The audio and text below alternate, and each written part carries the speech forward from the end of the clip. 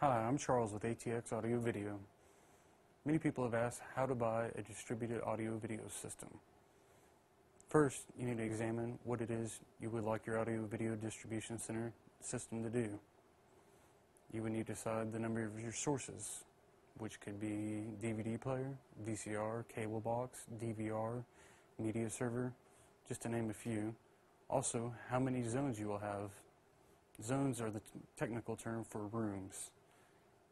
So if you were to have a DVD player, a media server, a DVD or DVR, and a cable box, you would have 4 sources. If you were to distribute it through 4 rooms, you would have 4 zones. So you have a 4-source, 4-zone system. The one we like is made by NetStreams. Their product DigiLinX runs off a Cat5e, which is network cable.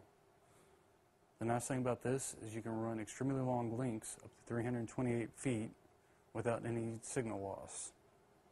It is also expandable versus traditional systems, which require the initial purchase of very expensive matrix switchers and patchers. With the NetStream system, it is expandable as large as you like.